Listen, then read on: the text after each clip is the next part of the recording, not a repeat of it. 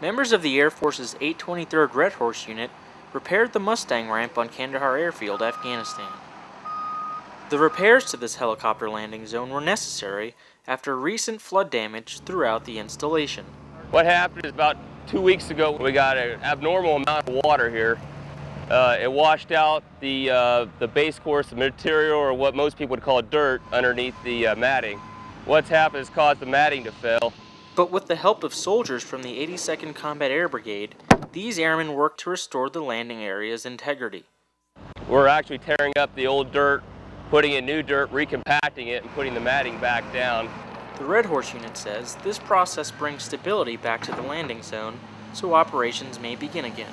This area of Mustang ramps supports many missions, one of which is to get troops out to the fight, bring troops in that have been harmed in the fight, as well as supply all the FOBs in the surrounding area. In less than 10 days, the joint effort repaired nearly 1,100 feet of taxiway and 9 parking spots used to keep helicopters in the fight. From Kandahar Airfield, Afghanistan, I'm Lance Cpl. AJ Lugo.